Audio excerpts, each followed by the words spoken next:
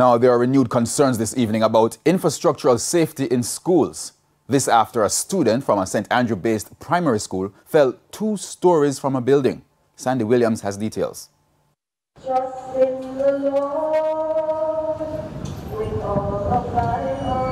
A counseling session in full swing at the Windward Road Primary School Wednesday afternoon. This after the unthinkable happened. I'm at the Windward Road Primary School where a grade 4 student fell from the 2nd floor of the school building. Now his teacher, Courtney Edwards, says the students were just about to take their lunch break. They were heading towards the tuck shop to fetch their lunches, and of course he was, I'm told, sliding on the stairs on the rail, and he fell over.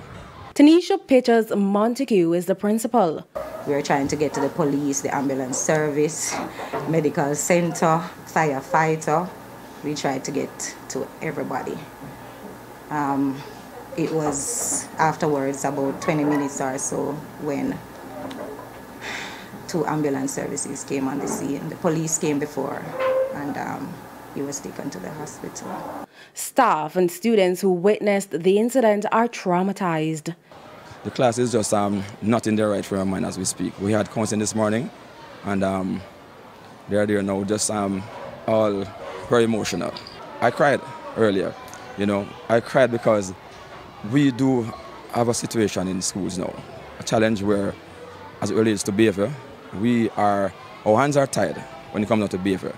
And as we speak, it is a demonstration that that is at play as well, because on a normal day, the kids would have been walking down quite orderly. But today, he chose not to walk with the other kids, but in fact, went on the rail trying to pass other students.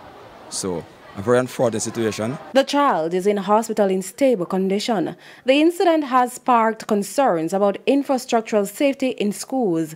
Previously, the 1st and 2nd floors of the school were designated for junior high school students. It's one of the reasons why they are not fully grilled, as it was felt it did not present a danger to older students. However, the institution has transitioned to primary education only. This is part of efforts by the Ministry of Education to phase out junior high schools. We will have to refocus, look at what happened and see how best we can provide additional security for our students. Sandy Williams, TVJ News.